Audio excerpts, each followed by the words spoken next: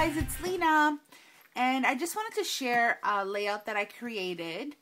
Lately I've been finding my layout mojo and kind of scrapping the pictures that I haven't done.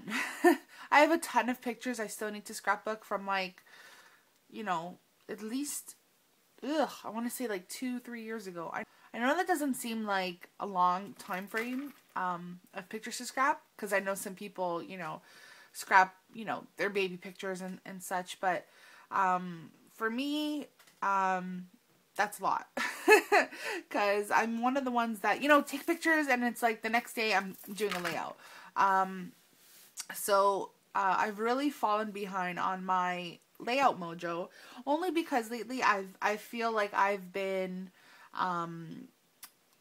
doing more altering projects and more cards, so my scrapbooking has really fallen behind. So this was the layout that I created, and I want to show you the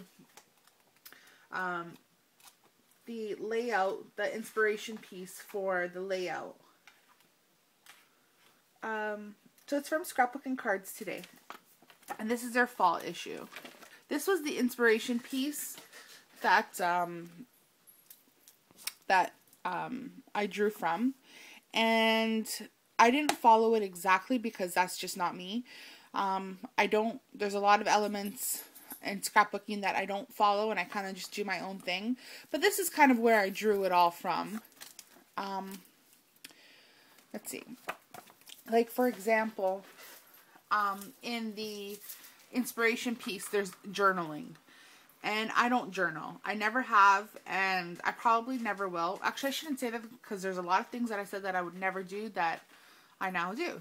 I'm not a journaler. I kind of just like to let the photos speak for themselves.